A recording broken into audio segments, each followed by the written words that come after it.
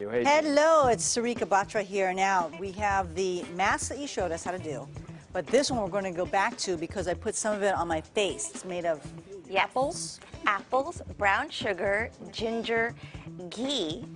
Ghee. Yes, and cinnamon.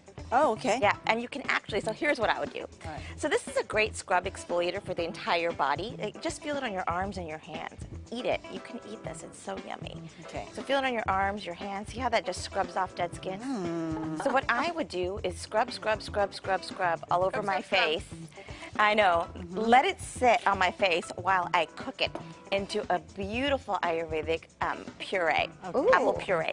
So you take the apples, thinly slice them, put them on a stove until they're moist. Okay. What's the liquid that we're adding? Liquid? Water. Just a little bit of Yeah, water. And then add in the brown sugar. Okay. I usually do about 2 tablespoons, but you can make it sweeter. And then from there, you shred up ginger, put some ghee. Now let me tell you about ghee. Okay. This is an ancient Indian Ayurvedic remedy. It's used in all cooking.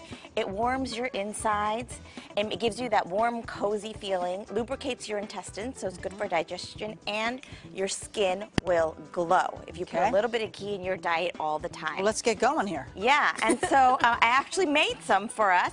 And lemon, I have a lemon here. It's not necessarily in the puree, but if you add it to your mixture, and if sometimes people have sun damage or a little bit of a tan, and you scrub, scrub, scrub with the lemon in your mixture, it helps take that away. And acidity won't hurt your skin? It won't hurt your skin. Okay. In fact, it's great. In fact, you can actually slice lemon and use it as deodorant.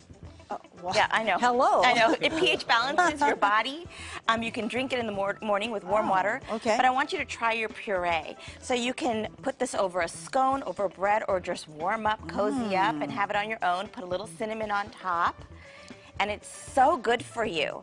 It's great for your Valentine's Day, cozy up, get that ghee going, the cinnamon going, the So ginger, good. warm up. Yeah. Yes, I need to make a cobbler with this. Yeah, and then what you want to do, throw some saffron strands into your wine. Because what did we learn about saffron? Natural aphrodisiac. And you know what I forgot to mention earlier?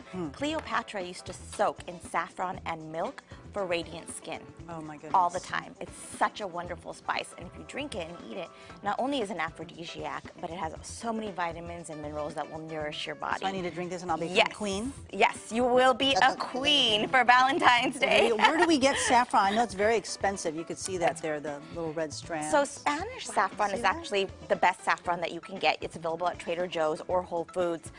You can get Indian saffron from Kashmir, which is also very exquisite. You know you have a good saffron when you put it inside milk and you get this yellowy flavor. Right here. See this little yellow tinge? Oh. That means it's a good quality saffron. If that doesn't happen, then you don't have good saffron on your and hands. you will not become a queen. You will not become a queen. And how do people find you? What's the website? Lavishlife.com. Again, natural products and stuff like this. And Meanwhile, it's just wonderful. I'm going to enjoy my mask. Yeah, or lick it off your hand. Lick it off your hand. You can lick it off your honey too for Valentine's Day. Oh, perfect. Hello. Hello. All right. Hello. Hello. Okay, thanks.